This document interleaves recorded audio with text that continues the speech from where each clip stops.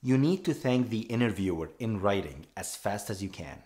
Try to send the thank you email immediately or within the next 2 to 4 hours after the phone interview at the most. Since most applicants won't do it, this will make you stand out and improve your chances of getting a face-to-face interview. Try to reiterate your interest in the position and highlight any relevant qualifications and experience. A sample email would look like this. In the subject line, mention something like "Thank you, Peter Oliver interview for systems engineering job."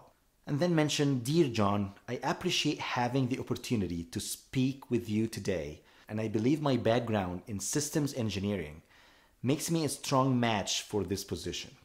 I appreciate the time you took to interview me, and I look forward to having the opportunity to meeting you in person and hope to hear from you soon." And then end by "Best regards," your name, and then your signature.